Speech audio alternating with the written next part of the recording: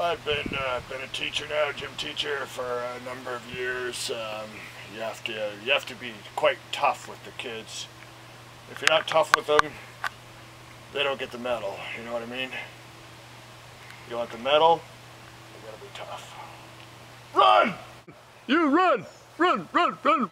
I'm glad you came to film me today, actually, because it's important people know how important it is. You!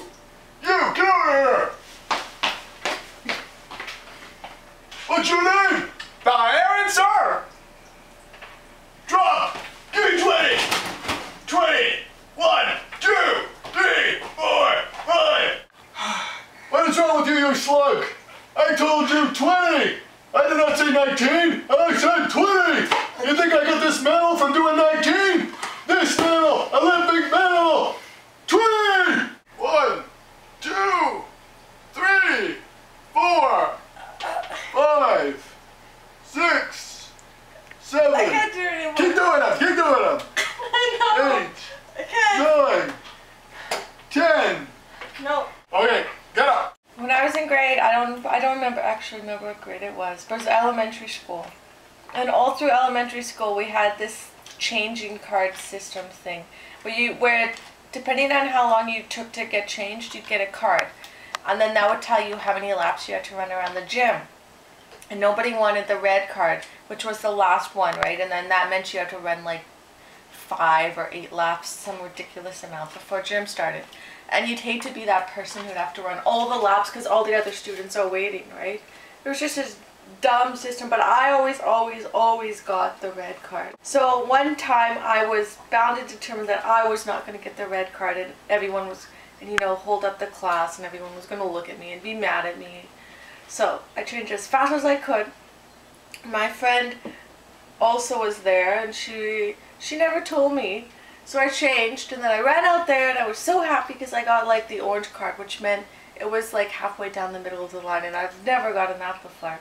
So I took the orange card and I started running around the gym, and I guess I was used to people, you know how you feel people looking at you, and I was used to that.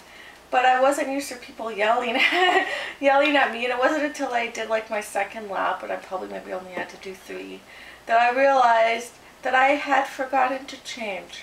I ran out there in like my underwear. The most embarrassing story was when we were about to play hockey, and I went up to the coach and I asked him, what am I supposed to do? And he said, be goalie. Now I had no idea what that meant. And so I said, what do you mean? And he said, just be goalie. I was like, well, I'm not going to get anything like from this guy. Like, he just does not understand what I'm trying to say. So I go over to the net. I thought the object of being a goalie was to get the puck into the net. So I spent the entire gym class like maneuvering so that the puck would get into the net. I said run! You! Run! Run! Run! Run!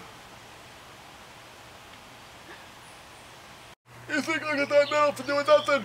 I get that medal for working out! Working out constantly! Look at me! Look at that muscle! You get that muscle for doing nothing? No! You get the medal for doing nothing? No! How many do I have to lift until I can eat the can? You gotta eat the can! 20! 20! I can't do it. Give me 20! I want to eat it. You lazy, useless bastards! Give me 20! I can't do it. Oh, that's too Oh, I hard. hate you people, you maggots! You slugs! You better give me 20 now!